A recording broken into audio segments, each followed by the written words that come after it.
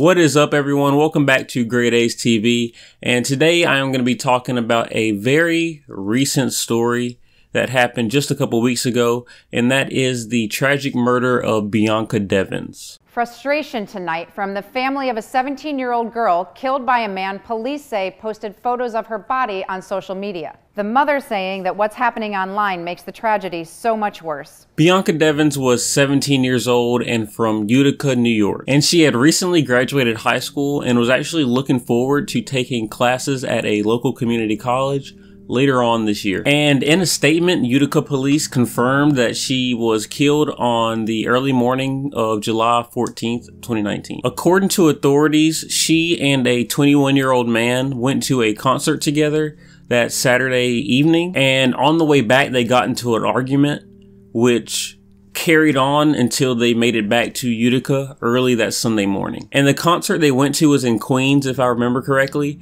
so it was about 200 or so miles that this sort of argument built up, and this anger between them, or this anger in the male suspect, grew to the point where once they got back to Utica, that's where everything happened. And the situation ended with the man pulling out a knife and stabbing Bianca. And the Utica police issued this statement shortly afterwards. During this time, it is believed that he took and distributed photographs of the killing on the Discord platform. The statement reads, "Members of the Discord then viewed the images and post and contacted the Utica Police Department.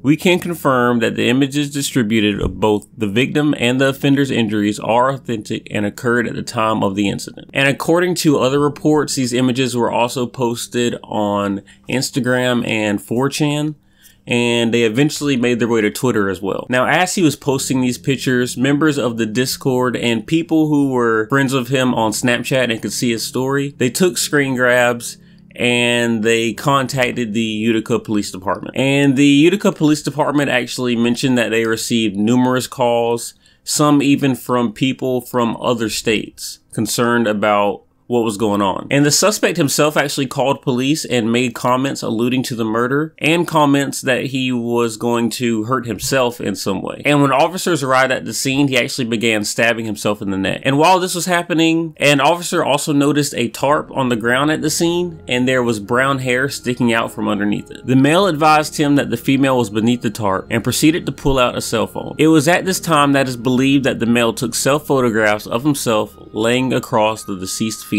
And yes, while all this was going on, while the police were there, while he was bleeding from the neck after stabbing himself, he was taking selfies of him and Bianca. And that's one of the main reasons why I'm not gonna specifically say his name. I watch YouTubers like Philip DeFranco, for one. I know he does not like mentioning people's names as far as the actual suspects when they do things that makes it seem as though one of their main reasons for doing it was for attention, and definitely in this case he wants attention. So I will not be saying his name. I will not be giving out his social medias or anything like that, even though I believe most of them have been deactivated at this point. But still, I feel like his motive behind most of this was to garner attention for himself, so he will not be getting attention from me and hopefully anyone else. So thankfully, officers were able to disarm him, and he was taken to the hospital for his injuries. From what I've read, he is okay now, and he has been charged with the second-degree murder of Bianca Devins, and he will be spending a lot of time in jail. And so thankfully he didn't die, so he can get the punishment he deserves for what he did. Now, of course, since this case happened so recently, the police investigation is still ongoing, and one of the things they can't figure out is exactly what Bianca and this man's relationship was.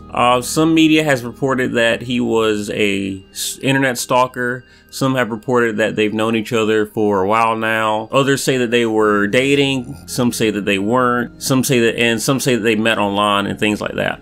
And from what I've been able to gather from the different websites I've been to and the different articles I've read, I think it's a combination of most of those things. From what I've gathered, they've known each other for 2 or so months. They met on Instagram. I don't necessarily know if they were in a relationship, but they were well enough or close enough to each other where their families actually hung out together at some point. So They knew each other. Of course, her family trusted him to take their daughter to this concert and return her safely. So their relationship was that much. I'm sure that if he was just this random stranger, her parents wouldn't be like, yeah, just go ahead and take my daughter to this concert. Why not? What's the worst that can happen? So they had some sort of relationship. He wasn't just a random person. And Bianca's family actually released a statement. Regarding the tragedy that happened, saying she was a talented artist, a loving sister, daughter, and cousin, and a wonderful young girl taken from us all too soon. The family also later stated, "We are very grateful for the outpouring of love and sympathy we have received from our friends, family, Bianca's friends, and the whole community. Your prayers helped to strengthen us through this difficult time." And of course, this story blew up on social media, with a lot of people focusing on the photos shared of Bianca after she had been killed, as well as some of the other posts that the man who killed her posted during the murder, right before it, and right after it. And some of the first people to talk about this murder were, of course, the members of the online community called 4chan. I don't know if you guys have ever been there. I've been on 4chan a couple of times. It's a pretty wild place, but I don't see it as anything bad or something that shouldn't exist. But it is a pretty wild place. And by Sunday evening, the hashtag RIP Bianca was trending. And this, of course, was used for good and bad. Some people were reposting the images on Twitter, on Instagram of Bianca, and other people did try to fight back, and they were posting nice images of her while she was still alive. They were posting like sort of pink backgrounds in honor of Bianca, and they were also just posting their condolences, saying how tragic this event was and that it shouldn't have happened, which it shouldn't have, and things of that nature. But of course, it's the internet, so you're going to see both sides of it. You're going to see the bad and the good. Something that I found interesting was that before Bianca's death, her main Instagram account had about 2,000 subscribers. And in the week following her death, it rose to more than 160,000 subscribers. So I personally thought that was very interesting how that sort of happened. I mean, people heard about her, and I guess their initial reaction was, well, let me follow her, and maybe by going through her Instagram account, the pictures that she posted, I can kind of learn about the person that she was. But unfortunately, the same can be said about her killer. His Instagram account actually gained a lot of followers after he did this, which is probably something that he wanted to happen. And BuzzFeed News actually obtained some of the posts he made on his Instagram story the night of the murder, which were pretty cryptic. Some were movie quotes, and there was actually one where he changed the bio in his Instagram to where he put his day of death as that Sunday, July 14th of 2019. So it is believed that he was very much actually trying to kill himself when the police got there. But thankfully, like I said, they were able to stop him so he can face these charges for the crime that he committed. But I thought that was very interesting that he went as far as to put his time of death on his Instagram. Of course, that probably raised some red flags. And in the aftermath of Bianca's death, of course, the conversation of how much social media should allow as far as what can be posted and what can be said, of course, that came up.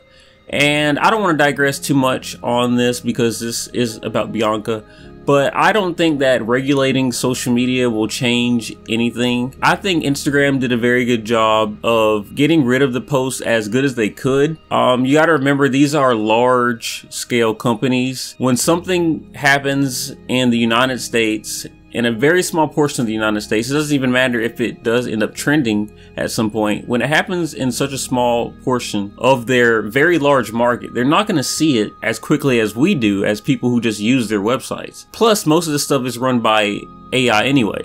So you can't expect them to do but so much in so much time. So I don't really blame any of the platforms in general for what gets said on them. And I don't believe that by trying to put a little more control in these social media platforms, that's not going to stop people from doing shitty things. Shitty people do shitty things. Doesn't really matter how hard it will be for them to do those things. They'll find a way to do it if that is what they want it to do. So you can't really stop people from being who they are.